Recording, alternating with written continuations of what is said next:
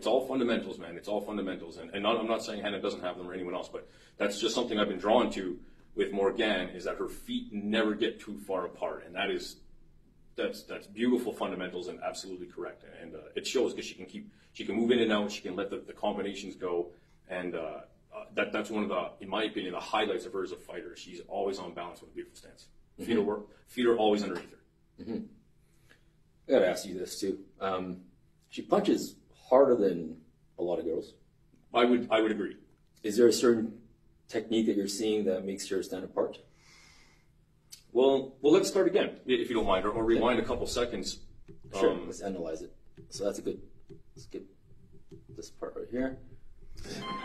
So you can already see right there. Even when she missed, she had, look at that snap. That's the difference. She has snap in her shoulders. And even when she, good timing on that.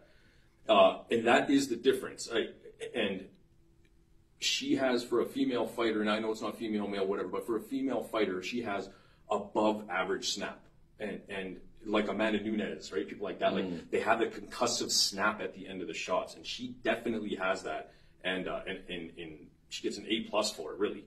And I've said before, and I know she's commented that she has an educated jab, an educated lead hand, and that alone in a combat sport at the highest level is sometimes not found. You know what I mean? So and right here is the first knockdown, I think. She smells blood. She knows it's coming to the end. Hannah's giving the signs of, yeah, there's injury. She's hurt. So right there, that is a lot of damage, right? That wouldn't be superficial damage, right? That's more serious damage. I'm sure there's both. I mean, even from the body shots.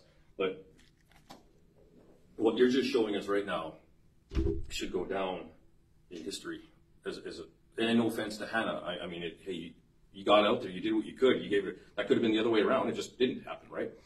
But that was the first fight in Canadian soil on 4-ounce gloves. And that's the first knockdown, and I was shocked, man.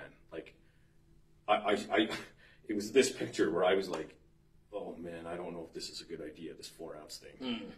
She looks different, and it's no shade at all to Hannah. I mean, that's what happens when you have 4-ounce gloves, and it was like, you pause it at the exact moment. I'm sure we all went, oh boy, this is different. You know what I mean? It's this moment right here.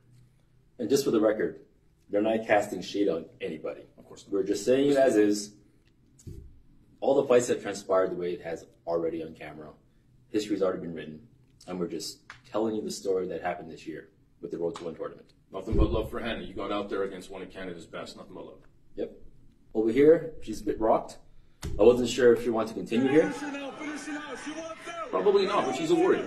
No, she doesn't. She knows. But she's a warrior. And she's got that beautiful overhand right. That left hook. Let's go. Left hook. Ooh. There it is. Ooh. Okay, so that was a hook left cross? hook to the body. Left hook to the body. Okay. Yeah. Would that be a like liver shot kind of thing? Yep, definitely. And perfect timing too. She threw the 1-2. She was kind of head hunting a little bit. Hannah brought her guard up good and high. Perfect time to sit down. After the 2, sit down, rip the 3 to the body, or what I call it 3. And right here, it's stopped. And referee Jason Delane, old school guy,